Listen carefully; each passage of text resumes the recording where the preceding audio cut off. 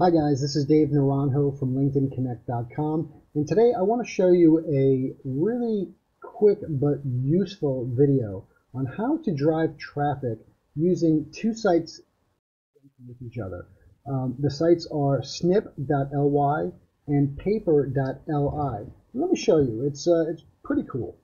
So first let's start with paper.li. Now paper.li, a tool that you can use to aggregate various types of content just based on keywords. So it actually creates full websites for you almost automatically based on keywords that you plug in. So if you have, let's say you have a target niche audience and they like a certain type of content. Let's say they're marketing managers, and you know that marketing managers are very interested in content about B2B marketing, right? You can create a paper specifically about B2B marketing, and that paper every day will update with new articles pulled from around the web from various sources specifically about B2B marketing.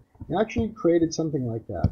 So my site, like I have many different sites using paper.li.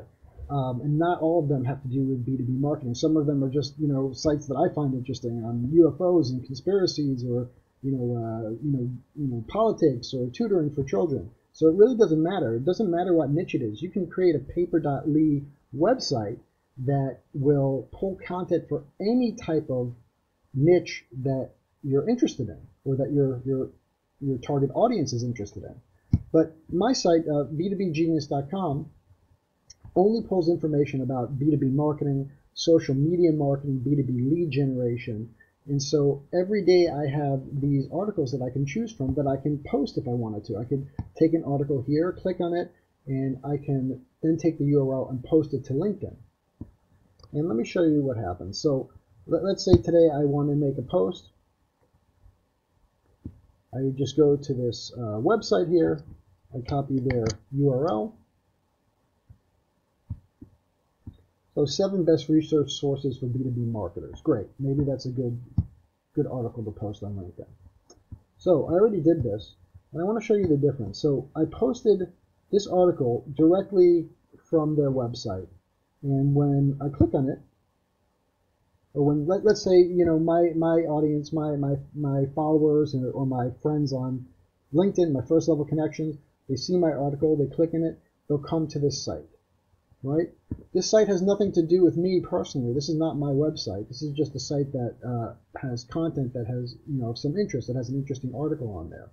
So when people click on it, yes, they're seeing my post and my face here on LinkedIn, but when they actually click to the site, they are lost. They may not come back to my profile. They definitely won't go to my website because of this article. So the traffic is sort of lost out there in hyperspace. But if you use a tool like snip.ly, you can actually capture some of that traffic that's reading your article, and you can actually track that traffic as well. Reading not your article, but the article that you posted. So let me show you. So snip.ly allows you to basically take any content on the web, or almost any content. You put the URL over here, and you create a snip, it's called. And that snip essentially is a banner overlay over that article. And you can customize your banner so it can have your picture here, it can have your company's logo here if you have it, it can have your company's name or your name. And this can actually link back to your Facebook or to your LinkedIn profile or to your website. It's really up to you. And you can also put a headline here, so a call to action. And this is what generates traffic. So let me show you what it looks like actually posted on LinkedIn.